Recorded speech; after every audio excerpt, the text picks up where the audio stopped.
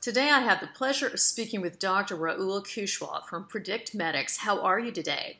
I'm good, Tracy. How are you? Well, let's start with congratulations. You're doing what everybody else in the world wishes they were doing. You're achieving mandates regularly, and everybody's following your stock. So why don't we just start by asking you a real question? What are you doing right? Well, so it's about the different verticals that we are addressing with Predictmedix. I mean, we are an artificial intelligence company, and we are solving the real world problems. COVID-19 pandemic, we're all in the midst of it. And there we have a technology which is to mass screen for COVID-19. Similarly, impairment, a huge issue when it comes to workplace and law enforcement. And we have a solution for that. And the third vertical, mental illnesses. Again, $300 billion spent in the US last year, and there is so much subjectivity that goes into diagnosis, and we are developing a solution to diagnose mental illnesses. And of course, on top of it with COVID-19, we also have the virtual health, which is a massive industry, and we have the solution which is addressing a lot of pitfalls, which is seen with current telehealth and telemedicine platforms. So overall, the market that we are addressing is perhaps a market which is greater than $300 billion a year. Okay, so I guess what you're telling, and I'm going to dumb it down for many of us, is that it's still a good time to get in the stock. It's not overvalued. Is that correct? Well, you just have to look at the comparables.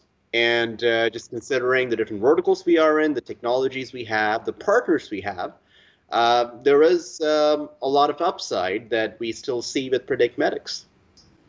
I do remember the first time I met you when I told you were the only client I think I've ever asked to dumb down your management and board team. I think the lightweight on your board and management team only has one PhD. I think that's correct. The rest are multiple. I know.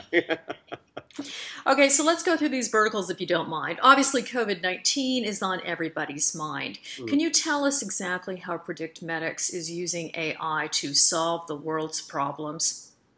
So what we have developed are these modules which look like metal detectors. So you essentially walk through these modules, and on the other end you have a green or a red light. If someone is identified to be positive for COVID-19 symptoms, a red light goes off. If not, then you get a green light. And it's really a tool that you can use for mass screening at airports, transit hubs, malls, office buildings, government buildings, really anywhere you can imagine where you have a big flow of people. And of course, many of us who have endured a COVID-19 test can't wait to find out how you can make this accessible to us immediately. What's the timeline for getting this testing application deployed to the public? So that's imminent. Okay, so we'll take that as a positive, and then we'll go on to the second one. I think also the first time I met you, I was fascinated because you had provided another solution that I thought was a real issue with all of the cannabis craze that had happened in the last year's market.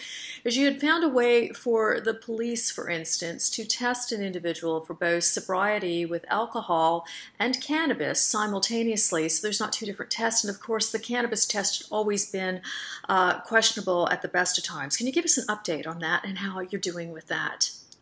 So again, we are moving full steam ahead with commercialization of our cannabis and alcohol screening technology. And again, it's a no-touch, there is no biological sample which is involved. It's more about, again, people walking through a similar setup, which is similar to a metal detector. That you walk through these modules. The modules have all the cameras, all the hardware which is needed. And they communicate with our technology on the cloud, and within a split second, you actually have an answer if someone is impaired under the influence of cannabis or alcohol. So again, that is also a mass screening tool which can be deployed at workplaces, for instance. Okay, very, very interesting. So let's just move. I think you said the third vertical was mental illness.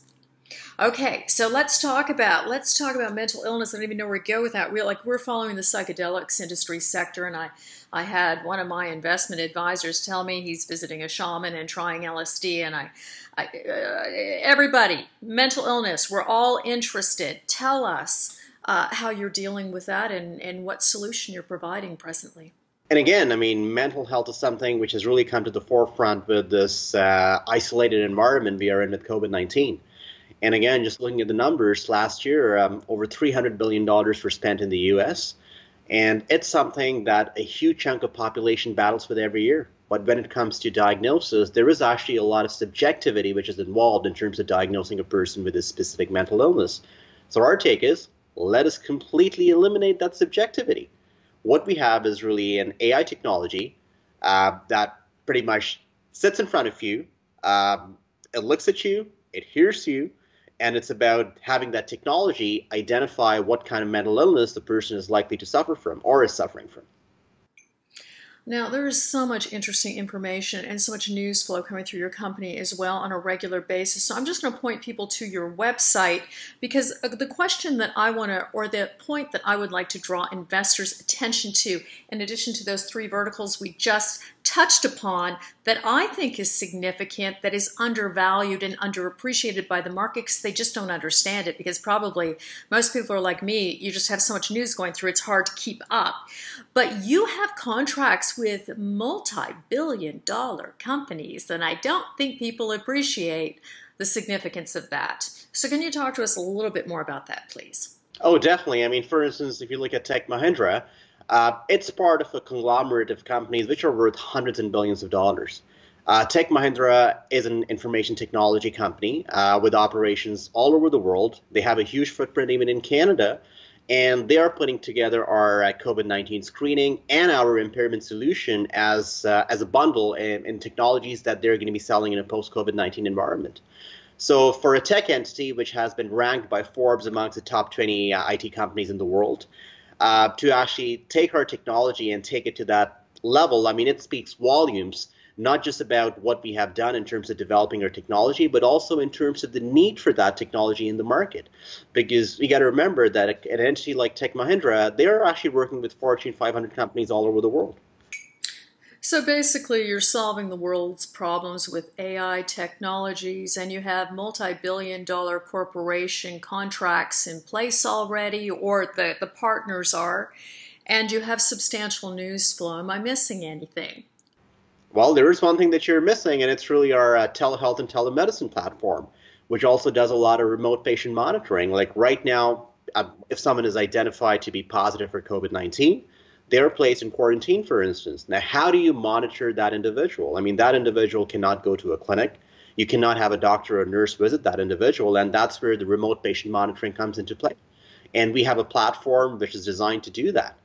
And more so than that, I mean, we are actively working not just on the business development side, but also on the technology development side. The last patents we filed, for instance, they pertain to our telemedicine platform, and one of the patents actually deals with the utility of AI, how it can capture all this remote patient monitoring, vitals, all the information, and actually churn out recommendations to the physicians, which can assist them in terms of perhaps making a diagnosis and also coming up with a treatment plan.